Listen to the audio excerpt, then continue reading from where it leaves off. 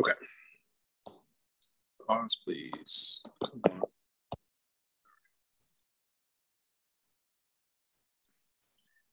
Done. Okay, right here. Let me share my screen. Start the broadcast.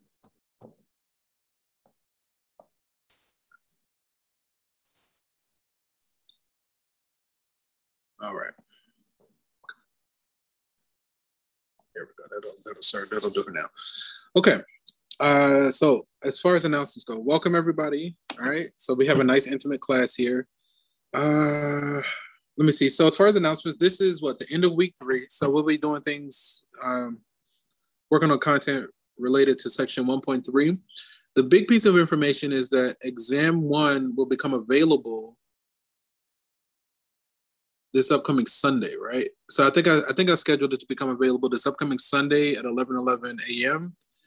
And it'll be due the following Sunday, so 7 days later at 11:59 p.m., right? That's basically midnight going from Sunday to Monday. And it pretty much follows the same rules as far as, unlimited attempts. The system is set to take your highest score. With the exams, though, one piece of information I need to share, I want you to be aware of, is that I think it has prerequisites where you need to pass the corresponding quizzes for weeks 1, 2, and 3, right?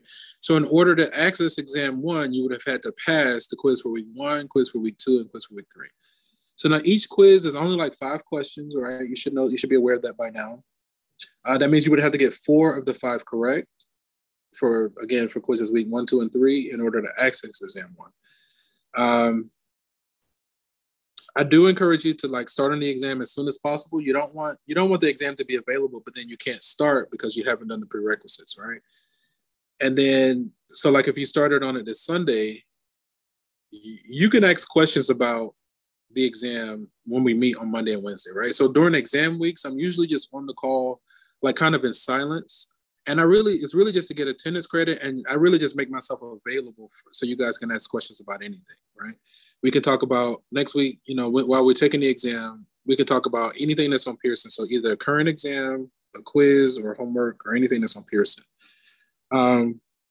That's the main piece of information there. Also, that's Pearson. We access that through Blackboard.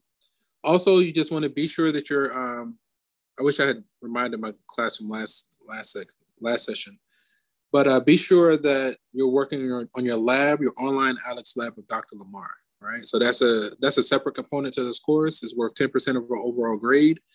To find that information, when you arrive to our main landing page on Blackboard, on the left-hand side, there's going to be a link that says Online ALEKS Lab. You click on that link, you contact the contact information for the facilitator is there. It's facilitated by my colleague, Dr. Lamar. And basically, whatever it is that she tells you need to do, that's what I expect you to do. And then I want to say at the midterm and the final, she'll give me a grade for each of the students. And I'm just going to take that grade and scale it to 10% of your overall grade. I think those are the main pieces of information. As usual, this is online remote asynchronous, so you're not obligated to stay. Because you've made it into the Zoom, that means you've gotten your attendance credit for today, which is the minimum that I require from each student, with this being online remote asynchronous. This is being live streamed to my YouTube, and my intent for today is to go through as many homework questions regarding section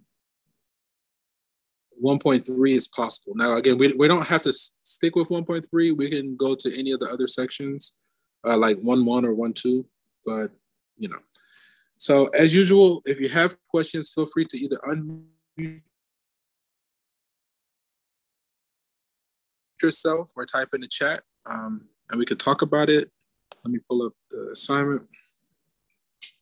Wait, so we need to find out we have a. I have a question. Yeah. So when working on the exam, we can during that week we can ask you questions about it. Yep.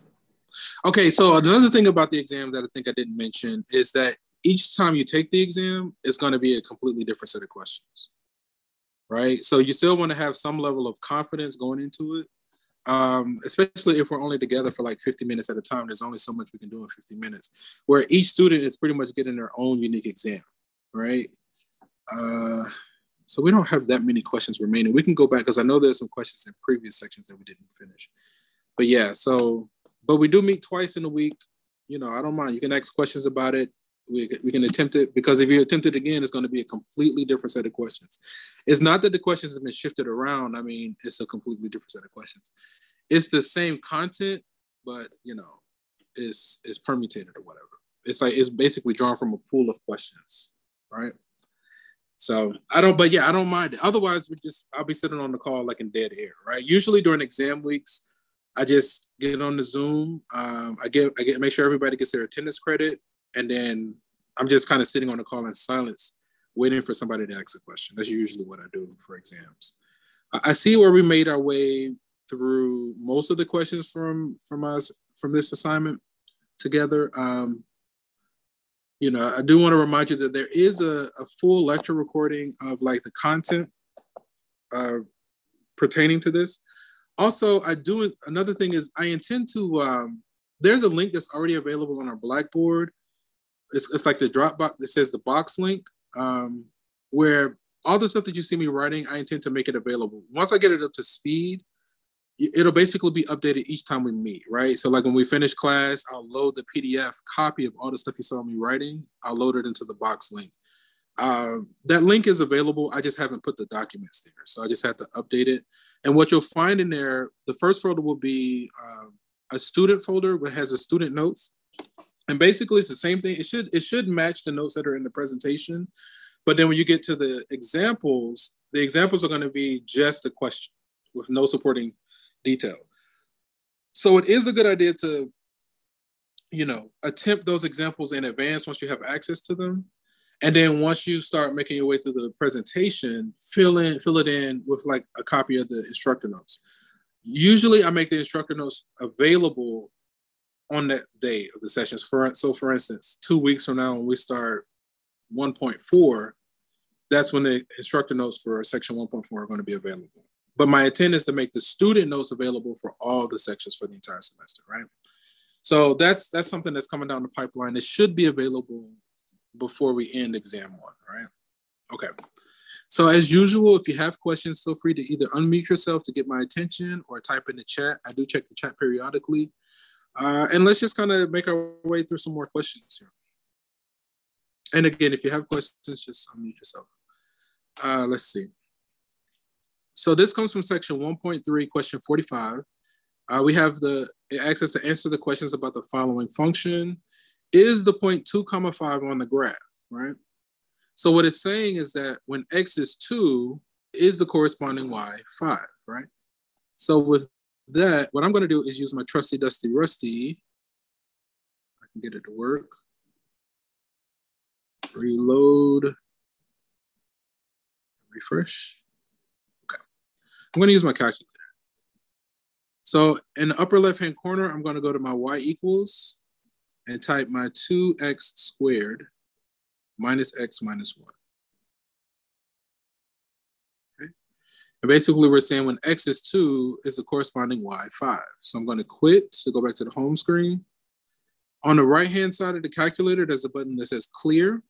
To the left of the clear button is a button that says VARS. I think that's shorthand for variables. I'm gonna click on that. I'm gonna go to the right to go to Y variables. I'm gonna click on number 1 for function, and then click on number 1 again to call on the function that we just inserted.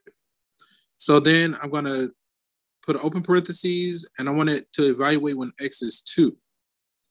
So then when it's x2, if I hit enter, that's the corresponding y, which is 5, which is what we wanted. So is this point on the graph? For that one, we would say yes. Check. Okay. So then for part B, it says if x is -2, what's the corresponding y? So all I'm going to do is hit second enter to call on what I had before and replace that 2 with -2. Okay. And then we get a corresponding y value of 9. So then we get 9 here, right? And you can confirm it. That's not a 9. You can confirm it by doing it manually, right? So then 2 times negative 2 is positive 4. 4 times 2 is 8. 8 minus a negative 2 is 10, because it's a double negative. 10 minus 1 is 9, right? And, I didn't write it out, but we could. I'm going to check the answer. List the point on the graph. So if when x is negative 2, y is 9, then that means that the ordered pair is negative 2, 9. Okay. So if our y value is negative 1, what's x? Okay, so if we're fortunate, we can use the calculator. I think this does have a solve feature. I'm not fully sure how to use it, but what I'm going to do here, I want to use the table and just do a quick view, right?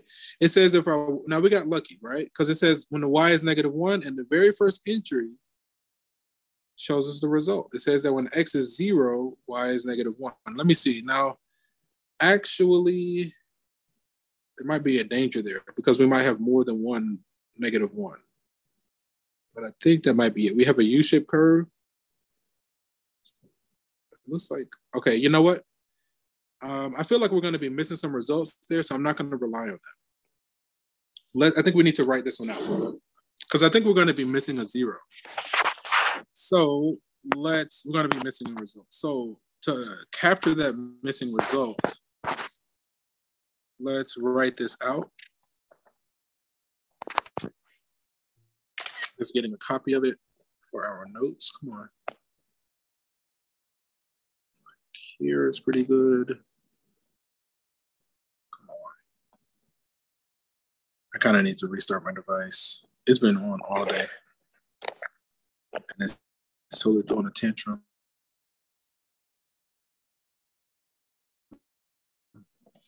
But we're almost there. Like, I definitely got my money's worth out of this device. Like, I was avoiding the iPad, but then it dawned on me I could use it for teaching remotely. So now I use it for like gaming, mostly gaming and teaching. I just float between the two, right? Okay. So we left off on part C where we have that Wi-Fi. I think we did find one, but I think we need to write it out. So our f of x is 2x squared minus x minus 1, right? And they're asking us to find x when f of x, so basically when this is equal to -1, right? And we're going to solve. So if we're going to solve, let's go ahead and set it to 0 by adding 1 on both sides. If we do that, we'll get 2x squared minus x, I think that's a 0, equals 0. Like this, right? So then from here, we can factor out x on both sides. I mean, from both terms. Then we're going to be left with 2x minus 1 equals 0. So after factoring, we have 2 or more things that multiply to give us 0. Then we can use what's called the zero factor property. So when we have 2 or more things that multiply to give us 0, we set each thing to 0 and solve. So we say x equals 0 or 2x minus 1 equals 0. Okay, I think the left-hand one is already solved for us. And if we solve for x in the second one, we add 1 to both sides, divide by 2, x equals 1/2, right? So on that table, we were missing a result. I was like, Spidey sense was tingling. I was like, wait a minute. I think we might be missing a result. So if we had just submitted 0, then we would have missed it, right? So we got that these two values will make x 0. Now we can confirm these, right? If we go back and just pass them through our function. So for instance, when x is 0, we should get -1. So when x is 0, come on. What's the deal? We get our -1. And then when x is 1/2, we should also get -1. Oops. Right? So again, if we had tried to use the the table the way we did before, we would have missed the 1/2. X-intercepts, so then 0 and 1/2. So let's submit these. This one. Right here. All right. 0 and 1/2.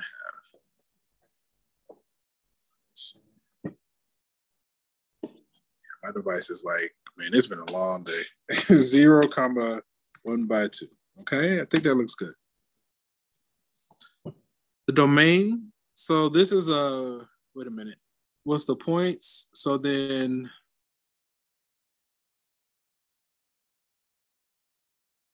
oh, okay. So when X is 0, the corresponding Y is -1. And when X is 1/2, the corresponding Y is also -1.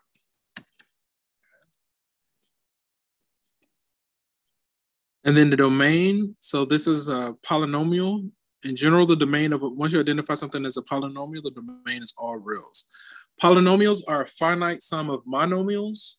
And a monomial is something where we have like a real coefficient times some variable to some non-negative integer exponent, right? So the exponent on the variable is going to be something like to the power of 0, to the power of 1, power of 2, power of 3, something like that. Okay, let's go like this, look at this. So the domain is all reals, -infinity to infinity and beyond. Check the answer. Okay. List the x-intercepts. Okay, so to find the x-intercepts, we have to set y equal to 0, right? So let's hop back here, and there's a let's get a copy of the original, and we have to set the original, set it equal to 0 and solve.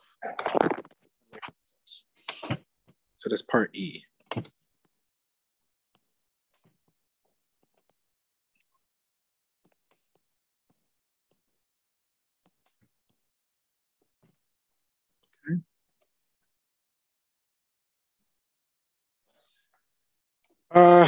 Okay, it's tempting to try to, so we want to factor this, right? It's tempting to jump to the 2 parentheses, but notice the leading coefficient is not a 1, so it's not so straightforward. We need to use, I like to use this technique called the AC method of factoring. So basically say it's A times your C. In this case, it's going to give us -2.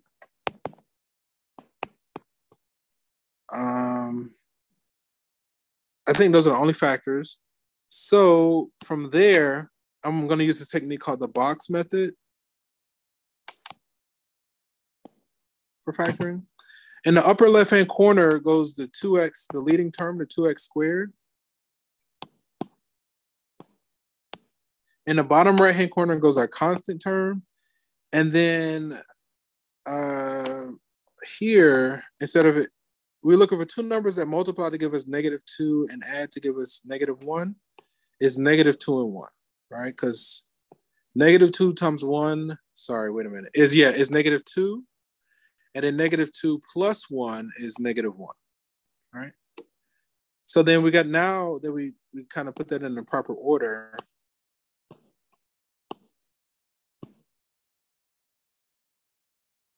we put those on the other diagonal, right? And we're rewriting that -x using the 2 numbers that we found.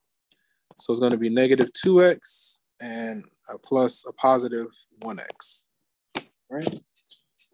So then once we have this, now we're ready to get to the final result. If we look at these 2 guys here on top, what do the 2 on top have in common? They both have 2 and they both have x. So we can factor out 2x from those 2. What do these 2 have in common? If they don't have anything in common, then it would be a +1. It would just be 1. What do these 2 have in common? They both have x. Okay. And what do these 2 have in common? It gets -1. Okay. So then our claim, come on. Let's copy this. Copy. Copy. Nope. Undo. That's fine. Let's paste. Our claim is that this now factors into 2x plus 1 times x minus 1. And you can check by multiplying. 2x times x is 2x squared. Outer, that's going to be a negative 2x. Negative 2x plus x is negative x. And then last is 1 times negative 1 is negative 1. Okay. So then now we're ready to apply the zero factor property when two or more things multiply to give us 0. Either this equals 0 or this equals 0, right? You said he's seen a 0 and solve. So from the one on the left, if we solve, we subtract 1 and divide by 2, negative 1/2. The second one, we add 1 to both sides. It's 1. Okay. So then what do these results mean in the context of the original question? I think these are the x-intercepts. So what this means is if we plug these into the original, the output should be 0, right? So let's just check that really quickly. I think we got it here already. So for instance, if we insert a negative 1/2, the result should be 0.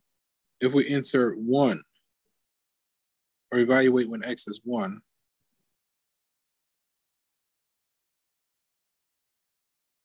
the result should be 0. Okay. So these are our x-intercepts. This one, come on.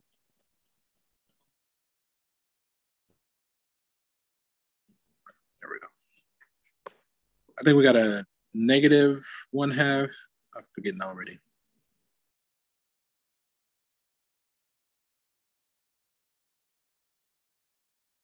Negative 1/2 and 1. Negative, nope. Okay. Negative 1/2, comma 1. Okay. And then for the y-intercept, I personally, when given the choice, I usually like to do the y-intercept first because oftentimes it's much easier. To find the y-intercept, we set x equal to 0, and you'll quickly see that the output is negative 1. Thank you for that. Let's go to the next question. Again, if anything is not clear, you have to unmute yourself to get my attention and we can talk about it. Let me just check the chat. Let me see here. Okay, we're okay there. Okay, it's no worries. Yeah, if possible, just generally, I mean, again, the minimum required is I just need you guys to log in at each session to get your attendance credit. Again, you don't have to stay, but I know if you're sick, that might be a bit much, but that's just to keep everything simple and to just kind of cover yourself. Just log in and try to get your credit. But I don't want you stressing about that either, though. Just do the best you can, and it'll be okay. So we have this image, right? Can we make it any bigger? Okay. Refers to this graph shown to the right. Find the domain of f, right? So the domain. Okay, so in a pictorial representation like this, the domain is going to be the very left to the very right, right? Another way of visualizing the domain, if we were to take this image and squish it vertically onto the x-axis, the domain is going to consist of wherever is squished onto the x-axis, right? So the very left, it looks like the furthest left value is when x is -8. And then as we make our way to the right, you might be tempted to say 8, but notice there's an arrow. So the arrow means just continue in a straight line that way. So if it just goes in a straight line off to the right, that means it goes off to infinity. So the domain, the very left to the very right, it goes from -8 to positive infinity. Okay. Now it looks like the -8 is included. Ooh. It almost just, anyway, we caught it. It looks like the -8 is included. So it means it gets a square bracket. Square bracket means we include that number. A parentheses means we don't include that number. All right. So -8, and then the far right is infinity. Infinity always gets a parentheses in this context.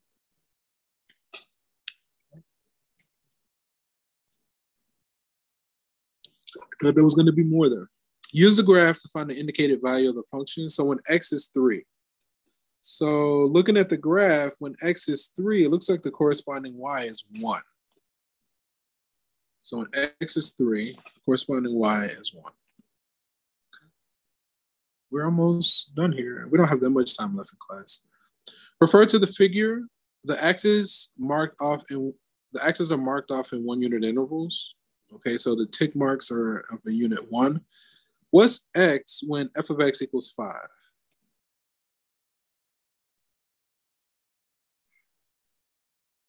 Okay, so when the y value is 5, the corresponding x, so it looks like it's those two horizontal lines going to the left and the right. So to capture those horizontal lines from the left to the right, the far left is -infinity. It looks like it goes up to -4. And then we combine that with 4 to infinity, right? So we're gonna go with E. I think E should be okay. Let's give that one a go.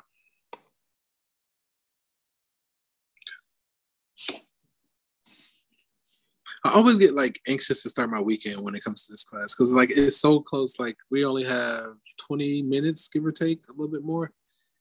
And then the weekend officially starts, at least for me, because I'm only working the 2 days. I know you guys might have other things. It says the diagonal of a square tile is a function. Oh, this is a good one.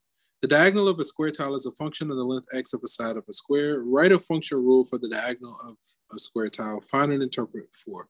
The diagonal of a square tile is a function of a length x of the side of a square.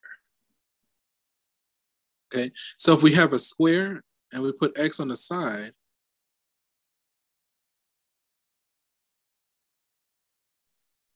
I guess we could use Pythagorean theorem. Sorry about that. So let me see. I'll zoom in. That's good enough. Let's get a copy of this. There we go. So from there to here to here. Up there.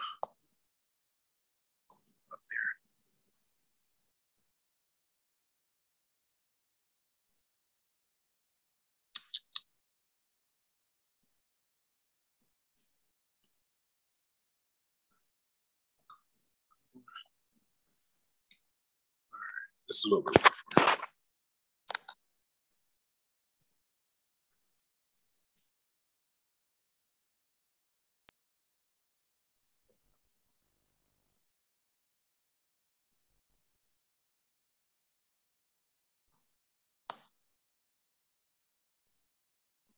Okay, come on.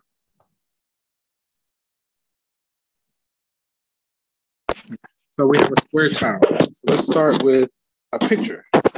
Let's draw an image of a square tile. That's totally not a square, but let me undo.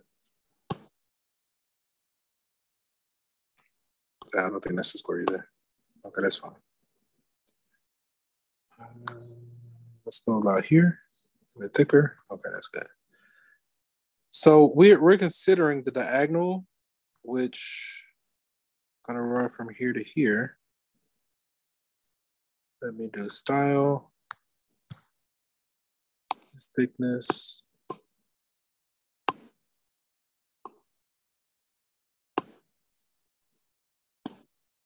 That's fine. So and it looks like x is the length of the side of a square. All right. Write a function rule for the diagonal. So I think we can use Pythagorean theorem. A squared, because keep in mind that this is a 90-degree angle, right? Because it's a square. And that means because it's a square tile, this should also be x.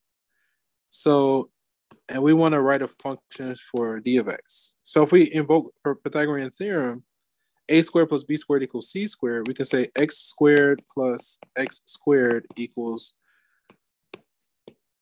diagonal squared, right?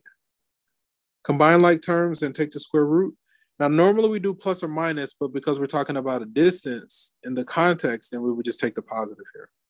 So if we take the square root on both sides, that means our diagonal is going to be, that's a 2x squared. So it's going to be the square root of 2x squared.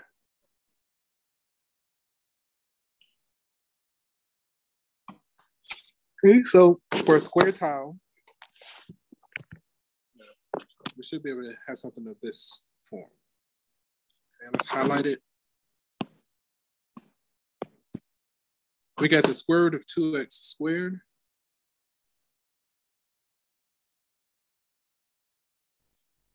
So like this, like this. Let me zoom out some. So I'm going to type square root of 2x. I think I can hit like this. Oh, it was this one. 2x squared. That's weird. Okay, I'm just totally messing that up. Okay. I think we're okay now. Okay. I hit enter. Let's see. Hopefully it wasn't all that stuff that was happening. Write a function rule for the diagonal of a square tile. Find and interpret d of 4.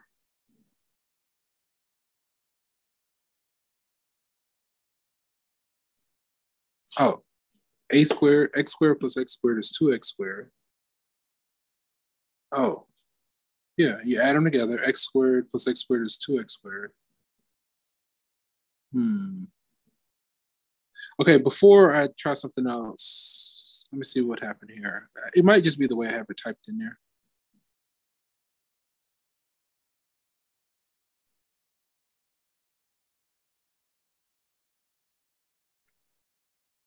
Okay, let me think about this. Is a function of the length x of a side of square, right?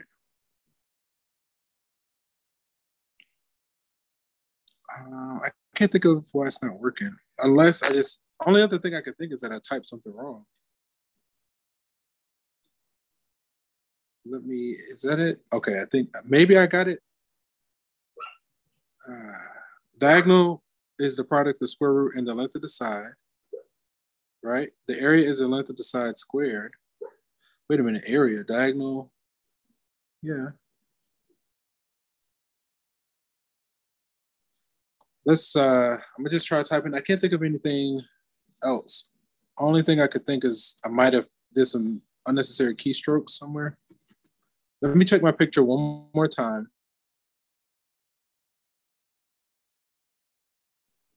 So if we do Pythagorean theorem, a squared plus b squared equals the diagonal square. So that plus that is 2x square root. Oh, well, okay. When you do the square root of x squared, right? When you do the square root of x squared, that's going to be, they cancel each other out. So then it's essentially the absolute value of x. So we can take that a little bit further, right? I feel like what we have is not wrong, but we can take it a step further. This is going to be the square root.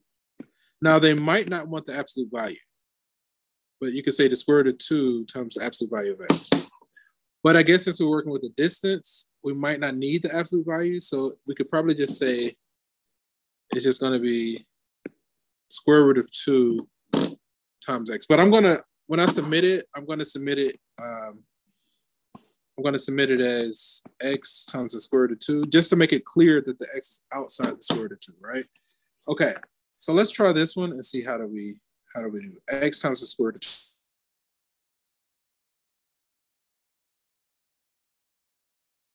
2. Let's try that. So we're going to say x2. This is good. Okay. So the trouble that we were running into before, we weren't simplifying enough, right? Because when I saw the 2, I was like, well, the 2 can't go any further. So what's the trouble? Then I was like, oh, I forgot. You could simplify that square root. I mean, that x squared. So the square root of x squared is really absolute value of x, but everything here is positive. So we can lose the absolute value and just say that it's x. Okay. That was a good one. So then now with that, when x is 4, round to 3 decimal places. So basically it's going to be 4 times the square root of 2. So we can do that here. 4 times the square root of 2. It says round to 3 decimal places, 656. But that the number after the 6 is an 8. The 8 tells us to round up. So it should be 5.657. 5.657. Okay. It was fun. We got a couple more. We'll try to finish this out. Let me see. What does this value mean? That's the distance to the diagonal. The diagonal of a square with length side. The diagonal of a square with the side of length 4 is about equal to this value. Okay. The length of the side of a square whose diagonal. No, we weren't given the diagonal. We found the diagonal, right? So we're going to go with A. Okay, next question. We're almost there. We're probably just going to finish out these questions if we can get there in time. It says, students have envelopes for extra money. The initial cost to obtain the information for the job was $160. Each envelope costs 2 cents, and they get paid 4 cents per envelope stuffed. Let X represent the number of envelopes stuffed.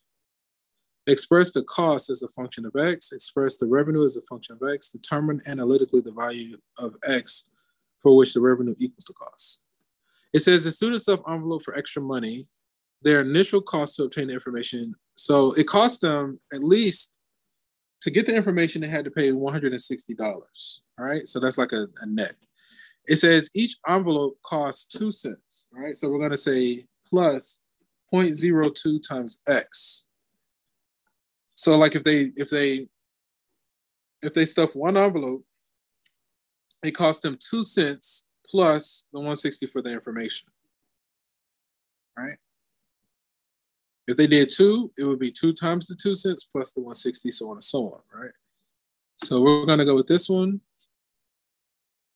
And then for the revenue, now they earn 4 cents per stuffed envelope. So then it's just going to be 0.04 times X. All right. So if they stuff one envelope, they get 4 cents. 2 envelope, 8 cents, so on and so on. We're going to check that. So the revenue equals the cost. So then basically they're asking us to write an equation where we set the cost equal to the revenue and solve. If we set these equal to each other and subtract 0.02 on both sides, we'll get 160 equals 0.02x. Divide both sides by 0.02. So it's going to be 160 divided by 0.02. So the revenue equals the cost. Is that right? They have to stuff 8,000 envelopes before they break even?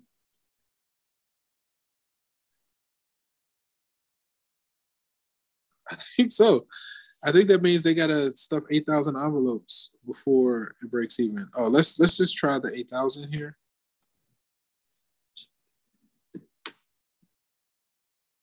All right, that sounds intense. Unless they had a way of automating it. Okay, we are just about out of time. Oh, was that the last one? Okay, that was the last one. So the timing was pretty good. Okay. So that means, yeah, like they don't make their money back until they stuff 8,000 envelopes. And then even then it's just breaking even. So then the real question is,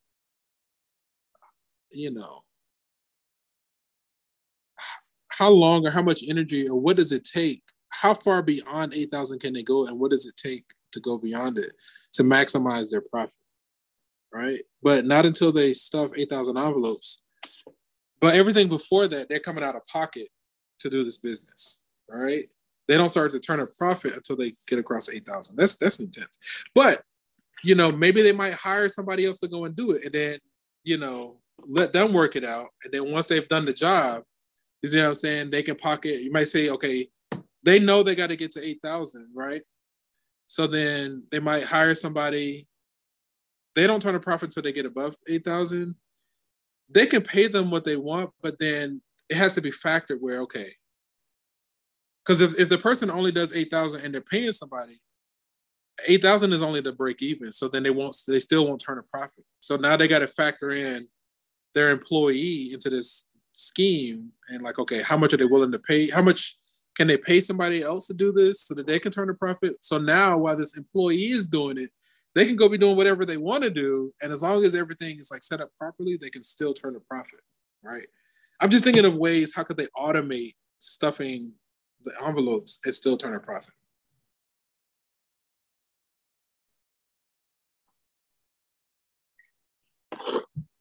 Okay, so with that, that officially brings us to the end of our presentation for today. Are there any burning questions? Let me just pause for a moment to give you guys an opportunity to ask questions. If there aren't any burning questions, let me say yes. For the lab, so we make like we sign up for through the lab through your portal on Blackboard or your section. Yeah. Well, yeah, you go to our portal on Blackboard. On the left-hand side, there's a link that says Online Alex Lab. Click on that link, and you'll see like these files, these 3 documents. The syllabus is in there, and basically you have to contact my colleague, Dr. Lamar. Her contact information is in one of those documents.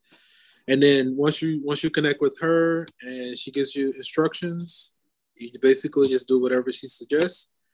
And then when it comes to about the midterm and the final, she'll give me a grade for each student. I'll take that grade and I'm going to scale it so that it's worth 10% of your overall grade. Okay. All right, thank you.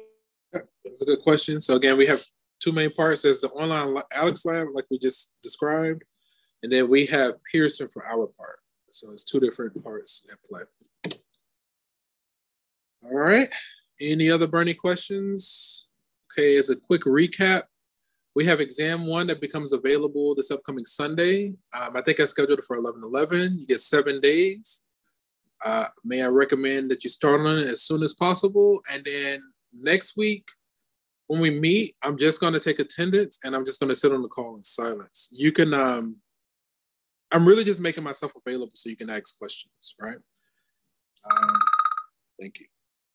If there aren't any other burning questions, we're going to end the session here. And from one beautiful mind to another, enjoy the rest of the day. Okay, guys, take care. Peace. Have a good day. As well. Hey, Professor C, did you get my text or like message in the group chat or the chat?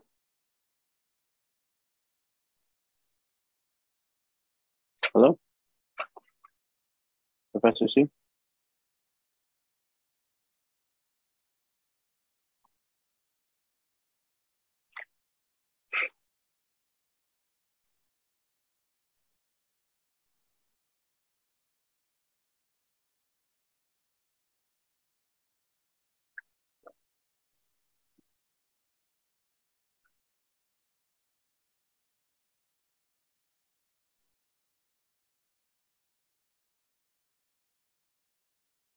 Hello?